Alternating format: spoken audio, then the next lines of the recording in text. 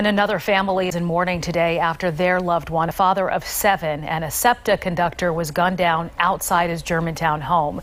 Philadelphia police now believe this was a case of mistaken identity. And Kelly, you spoke with his family today? Sheba, I did, and as you can imagine, they are absolutely devastated. They say he worked hard, loved his job, and the rest of his time was spent at home with his family. 7 kids ranging in the ages from 4 to 20 years old. They are now asking the person or people that did this to turn themselves in. He was their hero, every last one of them, you know, from the little one to the big one. Family members say this is 37-year-old Daniel Ruley with the youngest of his 7 children, a 4-year-old little girl who just started pre-K last week. She would hear his keys at the bottom of the step and run to the window and say, "Daddy's home," you know, and she don't have that no more. Philadelphia police say Ruley was shot and killed outside of his Germantown home early Monday morning on Washington Lane in what they believe was a case of mistaken identity. We believe that Mr. Ruley is completely innocent.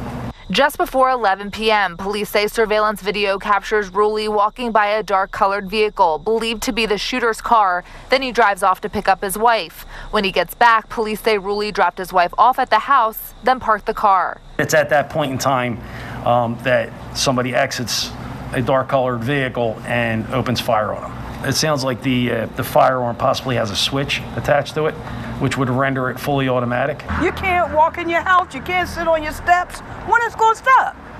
You know, I fear for my family. I don't even know what that shooting was about. A SEPTA spokesperson tells Fox 29 Ruley was an employee for 13 years, recently as a conductor for the regional rail. In a statement, they said in part, they are shocked and saddened by his tragic and senseless murder, and they are making counseling available to his coworkers. Loved ones say the family moved into the Germantown home about 3 years ago. Literally, this man went to work. He came home. He was all about family, you know, taking his sons to football or, you know, taking his daughter to dance. Just turn yourself in. You had no reason to do this. Again, police say they do have surveillance video of this entire tragic shooting. They do believe there is at least one shooter. They are asking anybody with information to submit a tip anonymously or call police. Sheba.